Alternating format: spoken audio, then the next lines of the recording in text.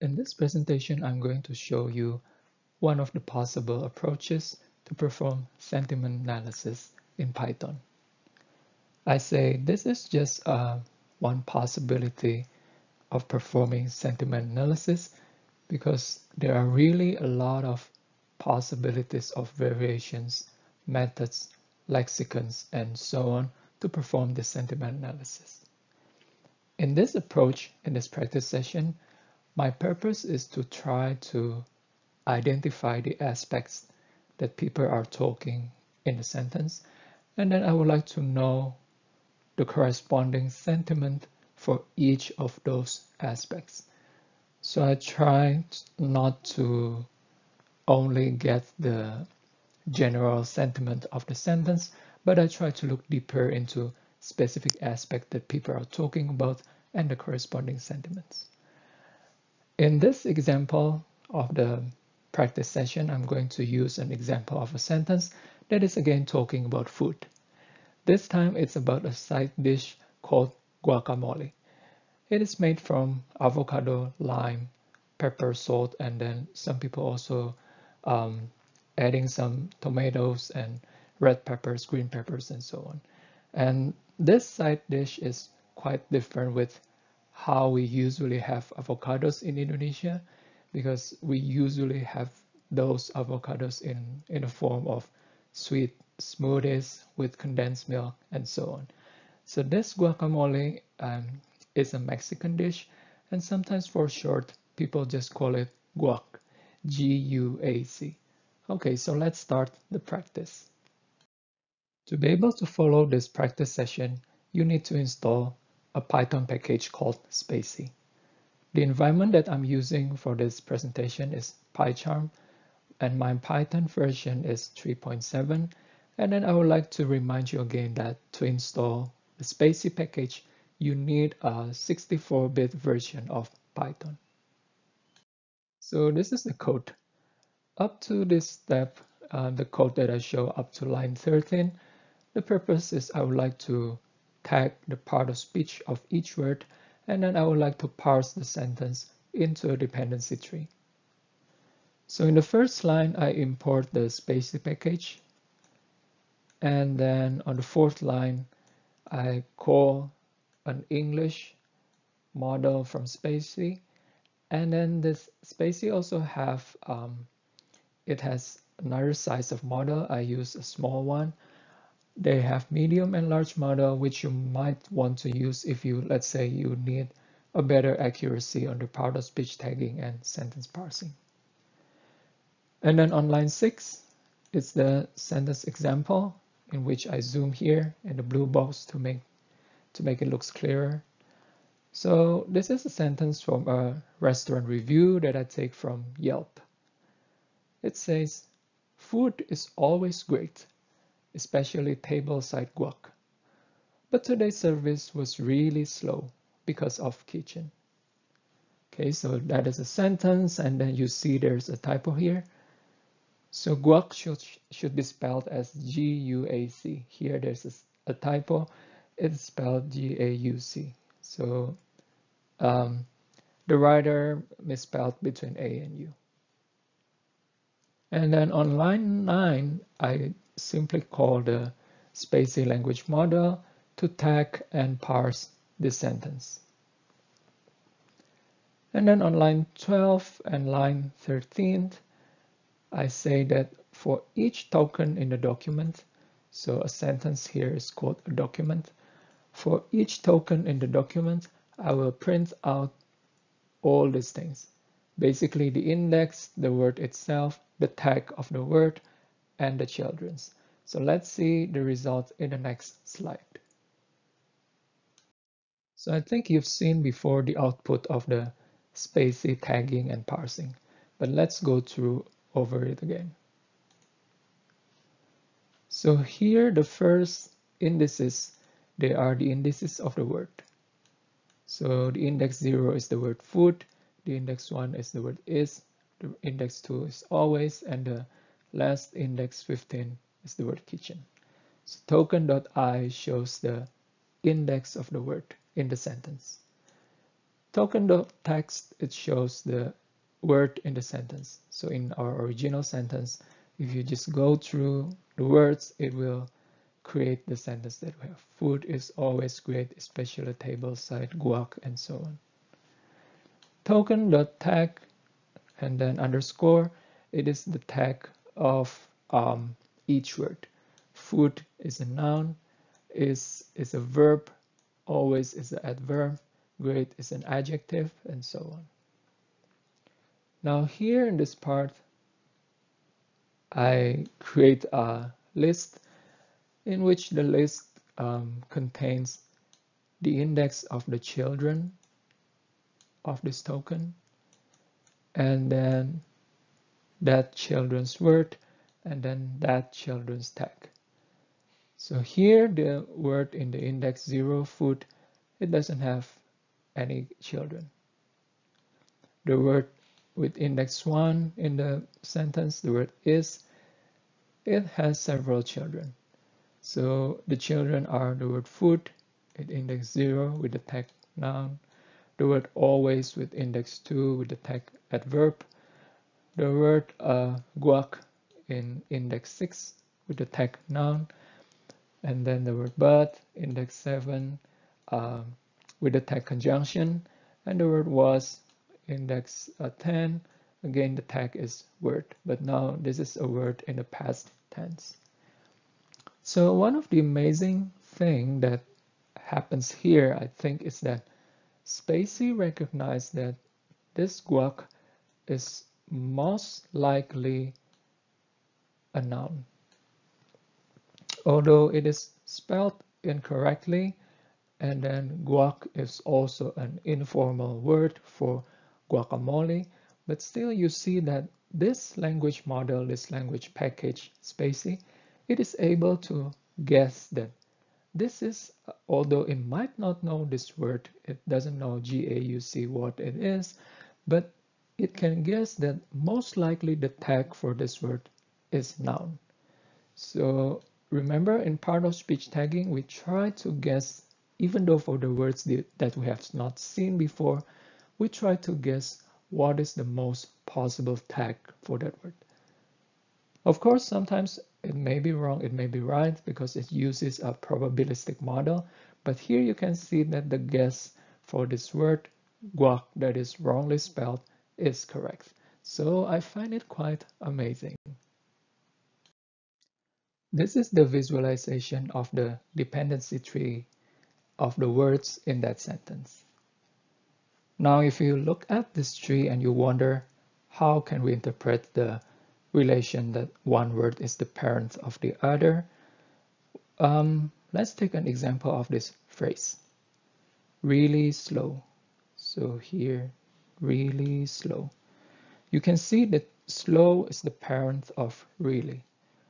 This is the case because in the phrase really slow, the emphasis, the head word, is the word slow, which means the important part of that phrase is the word slow. Really is just the word to modify, to emphasize how slow it is. It just wants to say it is really slow.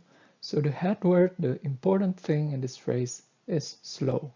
That's why slow becomes the parent, and then the child is really. Okay, so that's how we're looking at this tree.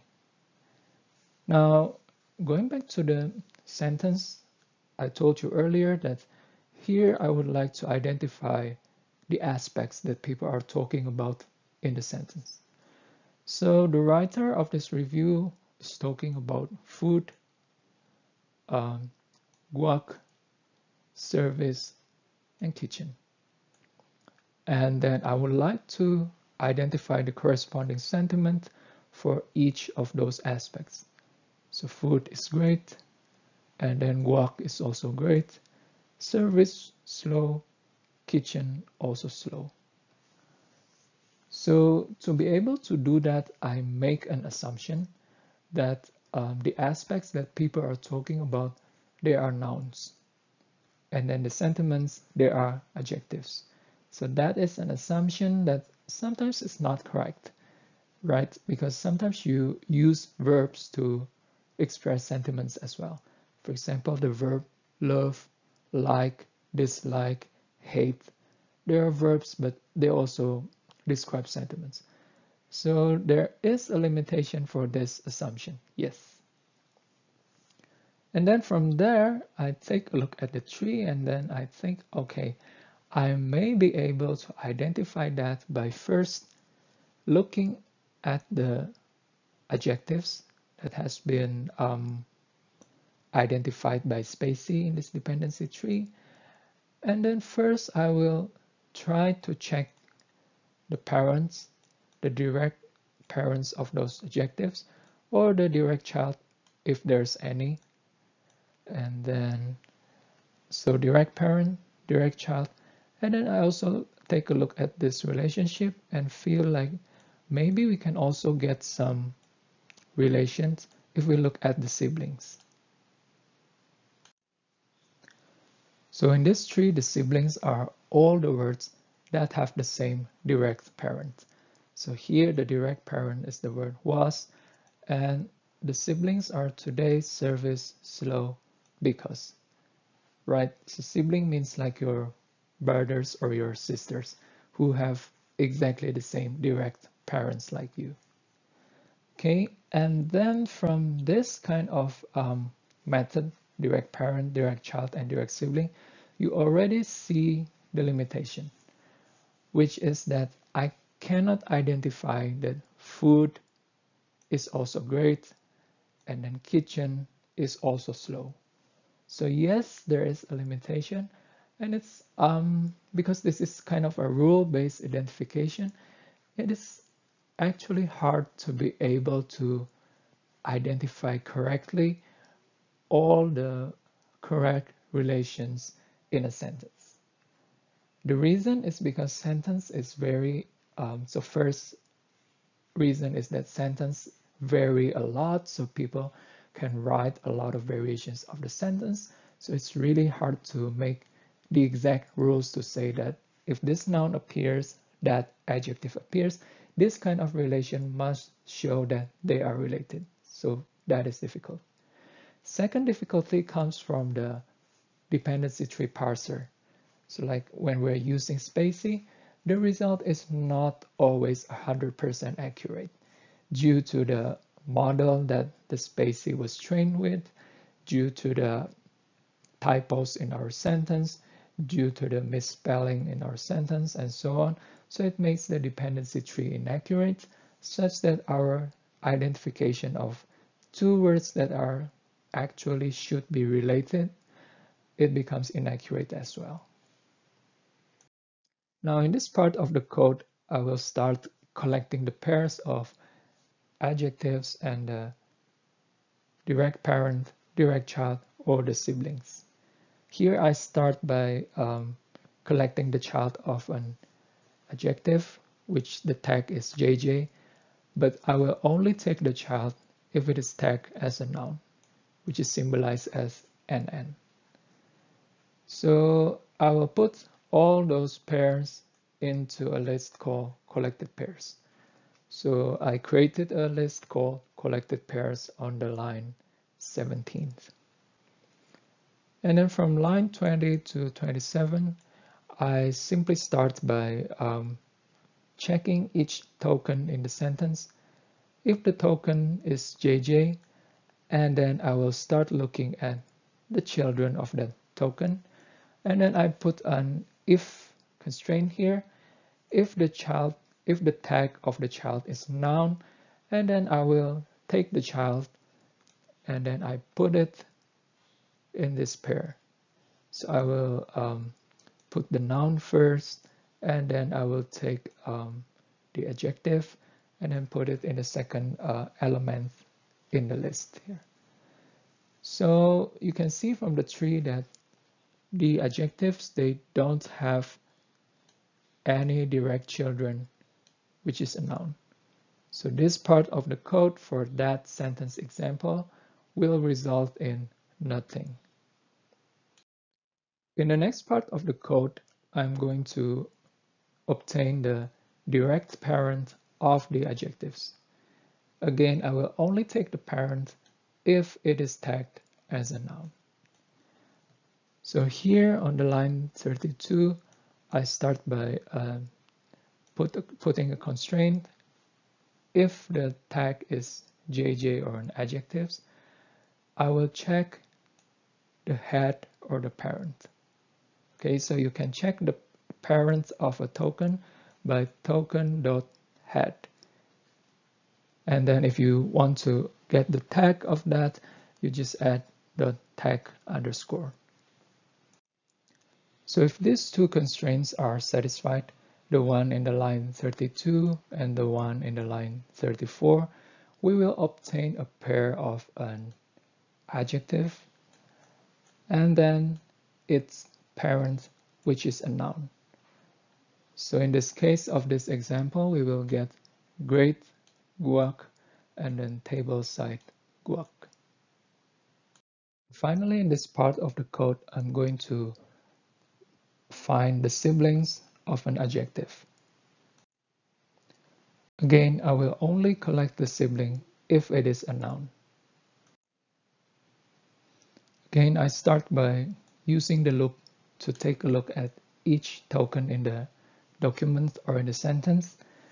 And then in line 42, I say that if the token is adjective, then we'll start looking at the siblings. So how can we find the siblings? So in the line 44, I said that the siblings are, first we take a look at this token's head, which means that we look who is the parents of this word.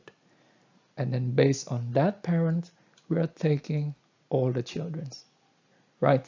So if you know somebody who is, let's say, A, and then you want to know A's sibling, the first thing to do is you ask who is A's parent. Once you know the parent, you ask who are the children of that parent. Now you get A and A's siblings. That's how we get the siblings here. Once you've got the siblings, it's quite simple. You just say that the siblings tag must be noun again because we only care about nouns. And then we say this sibling is not the token. So we want to get the same token again because we want to have the siblings, not the token itself.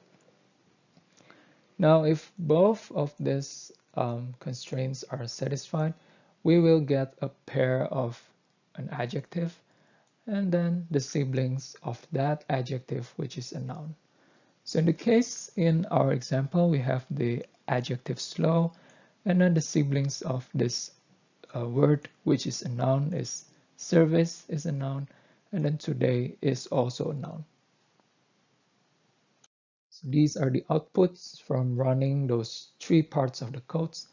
When we find the direct children of a JJ, so we have great, table side, and slow, they are all adjectives, which is the tag is JJ, but none of them has a direct children, which is a noun. So nothing here, just the adjectives.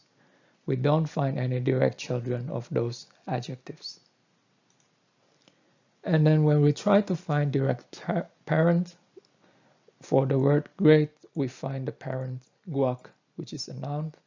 For the word table side, we also find the parent guac, which is a noun.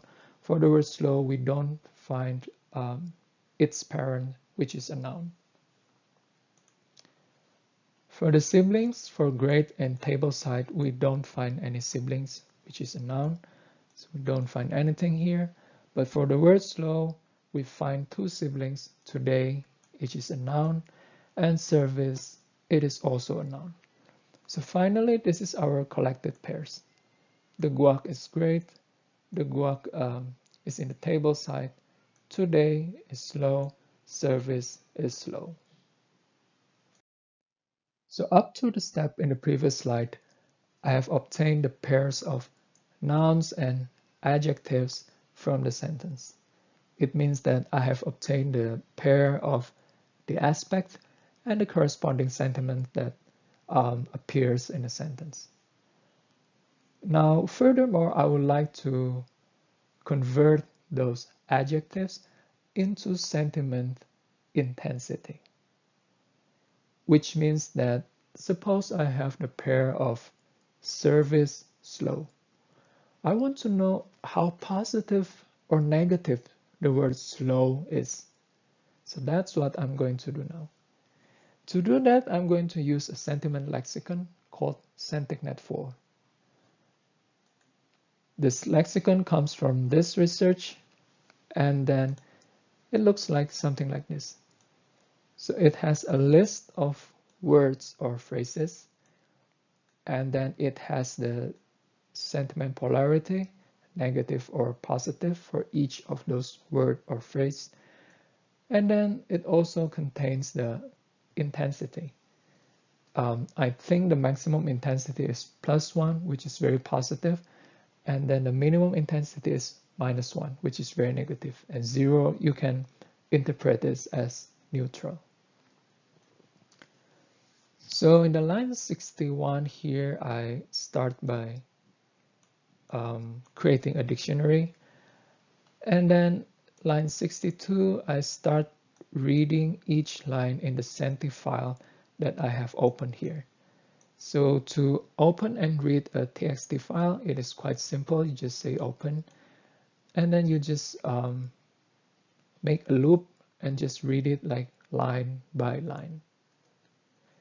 So I split each of the line in the sentiment file. So I will split the word, the polarity, and the intensity. After I split this line, I can say that the index 0, it is the word, and then if there's an underscore, I will replace it with a white space here. So exam underscore failed will be replaced to become exam white space failed. And then finally, the sentiment intensity itself is on the second index in this list. So my SenticNet will contain the key is the word, and then the value is the sentiment intensity. So now let's put everything into an output that is easily readable. So here I would say that for each pair that I've collected, the noun and adjective pair, I will check if the adjective is in the SenticNet 4, I will also display the intensity of that adjective. Otherwise, I will just display an asterisk. So this is the final result of this sentence example. So I have guac great, and then great has the intensity of 0.857, so it's very positive. For the pair guac table site, the word table site is not found in the SenticNet, so we cannot conclude anything about this pair. And then today slow is -86, so it's very negative. Service is also slow, so it's we can conclude that guac is very positive, today is very negative, and service is very negative. You can say that this is not very accurate, yes, because today slow is kind of hard to interpret, right? It is more interpretable if we say today's service is slow. It's only today's service. The other days probably is not this slow. But anyway, that's kind of some limitation in the sentiment analysis. You want to go into more detail and then you get this kind of confusion. You go into more larger scope when you analyze the entire sentence, but then you cannot get the finer details. Like suppose the entire sentence is positive, you don't know whether the positive is for food, for guac, for service, for kitchen, or some positives and some negatives, right? But again, depends on your purpose. You just try to find the most reasonable, the most logical, and then apply it to achieve your purpose. So this is the end of the presentation. which means this is also the end of this course in this semester. I hope you've at least enjoyed the course from the beginning and after the midterm exam, in which I just talked to you through the videos. And I hope that at least you learned something from this course. Whether it's about the methodology, you may forget all the details of the formulas and computation, but I really hope that you still retain the basic ideas of the methods, the models, and so on, like why we would like to convert word into vectors in word2vec, for example. And then I also hope that you learn some skill in Pythons to apply the machine learning and text mining methods, such that when one day you need to use Python again, whether for the same purposes or different purposes, you'll be able to catch up quickly and just run this Python programming. I hope this will be useful for you.